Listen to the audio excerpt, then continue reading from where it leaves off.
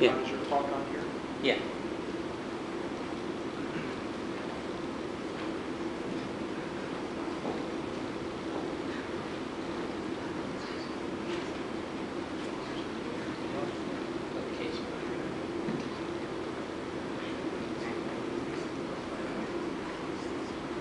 All right, so our next speaker is Dr. Vinod Nikhra, who is from the Hindu Rail Hospital in India, and he is a fellow of the Royal Society of Medicine, and he's going to be talking about the failed inhaled insulins. Thank you. My talk is a bit different from research papers and other studies. It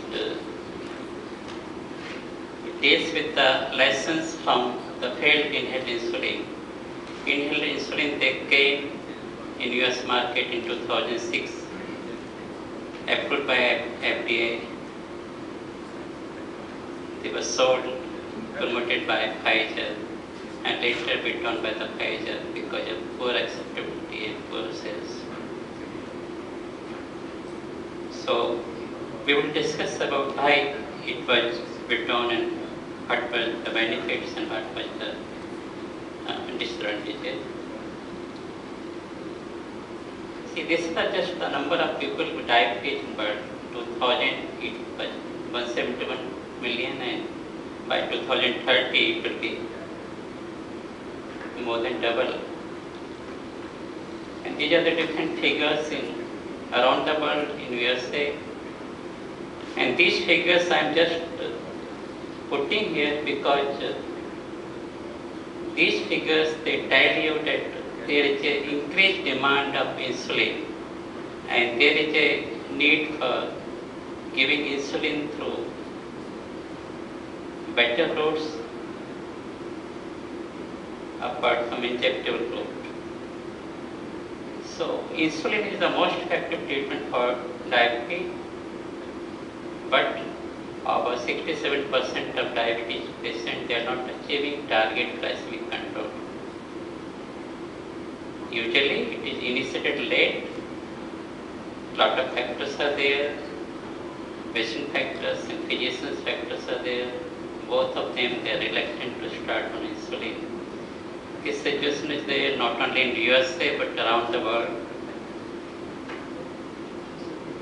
And thus intensive insulin therapy is underutilized in both type 1 and type 2 diabetic patients.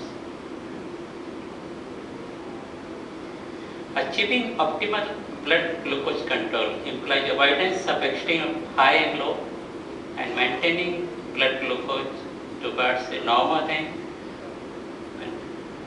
This is what we can call optimal level.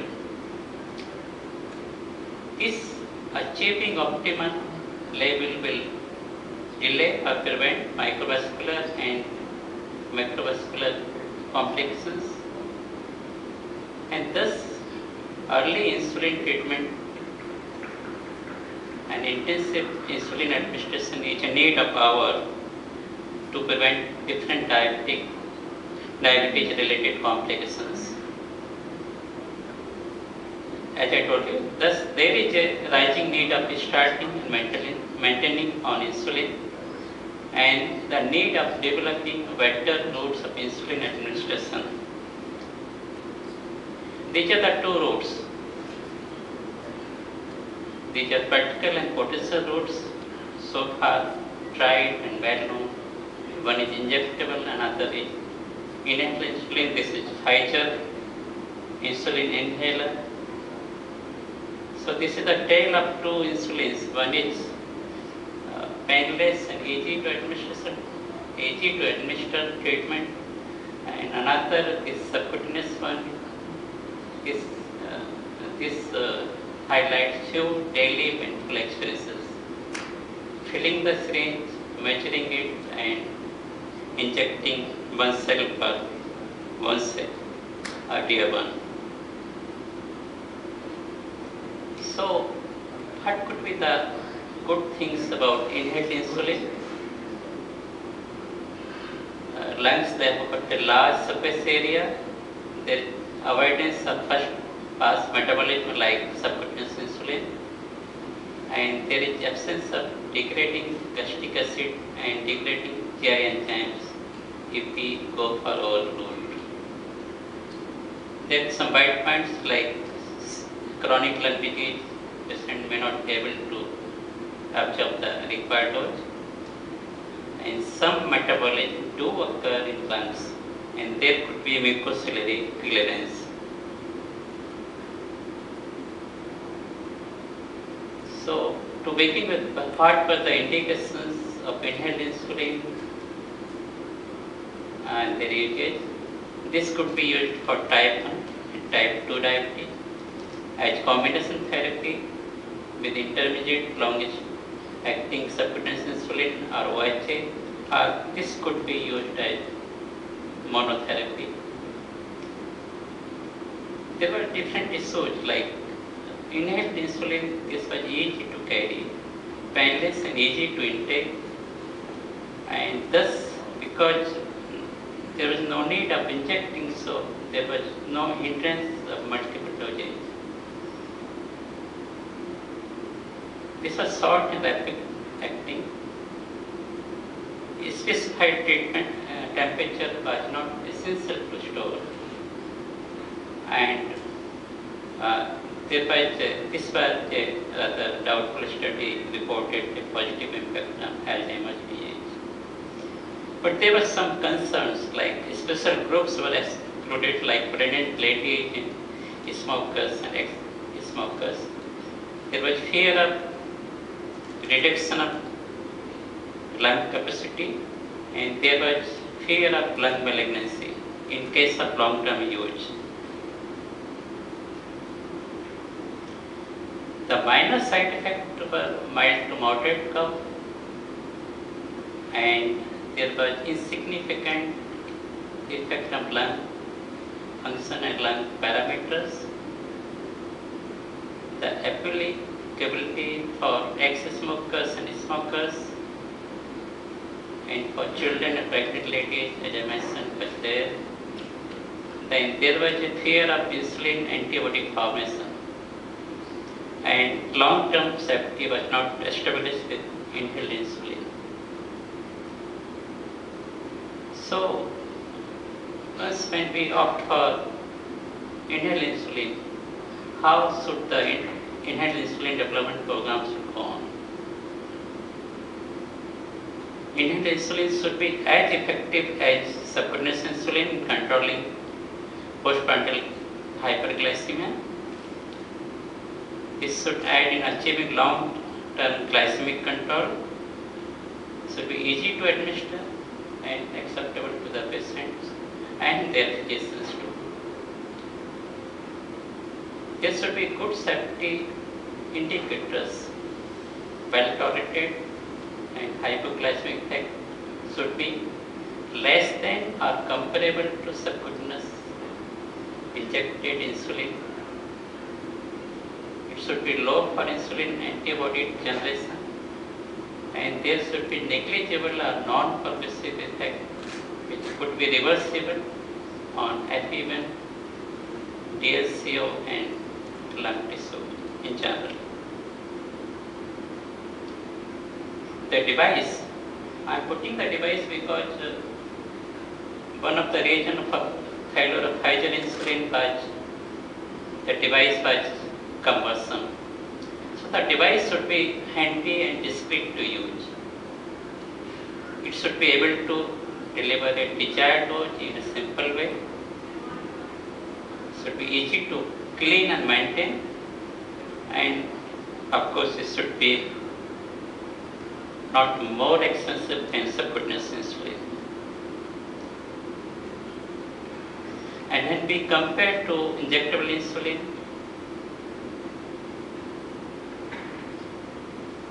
inhaled insulin can be used for prandial medication to treat postprandial hyperglycemia. It was to supplement the basal insulin or OHA at the meal time, and it was to be avoided in smokers and those with history of smoking. This was just a care so that the side effect on lungs and malignancy fear was mitigated. And of course, because long-term studies were not there, so it was to be avoided: pregnancy, extremes of age, and chronic lung disease patients.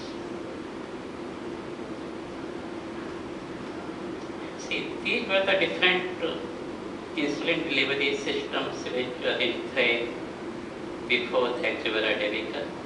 Of course, Exubera was there, then there were the, including the mankind which is already under development, and it seems that it may come one day. So how did the inhaled insulin fail? Why did the Exubera was not acceptable to the patients and physicians in general, and it had to be recalled? See, the concept of using lungs as route for insulin delivery, it came during 1920s, just after the discovery of insulin. It took 8 decades for the concept to become technically feasible. And when it became feasible, Pfizer, Aventis, Eli Lilly, Mankind, Darogen, other pharma companies that tried to develop inhaled insulin. Pfizer was first to come. They came with Exubera. This was approved by FDA in Jan 2006. Became available by September 2006. Then Pfizer pulled off Exubera in October 2007 because of poor sales, accessibility. So the idea which was nurtured for nearly a century was blown off. This was a big setback. So I will go through from the beginning in 1922.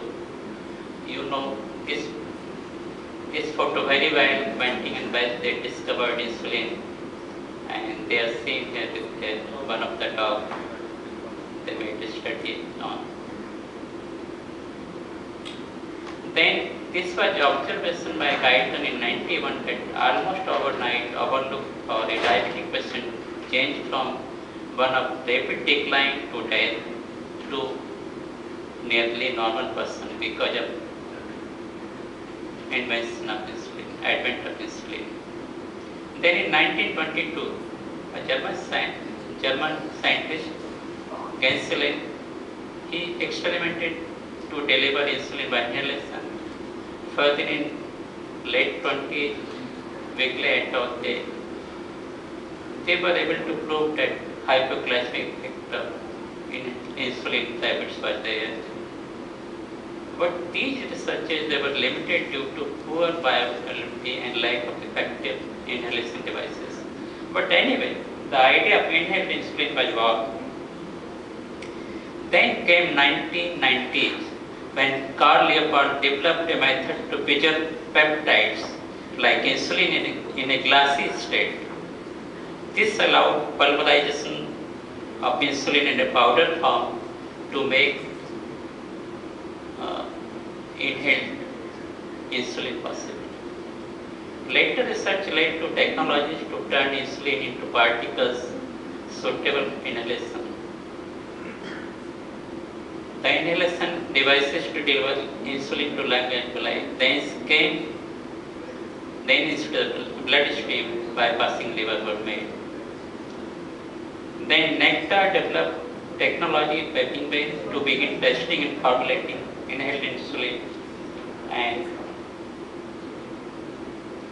during late 1990s human tests began, and then by January 2006 FDA approved Pfizer's Exubera.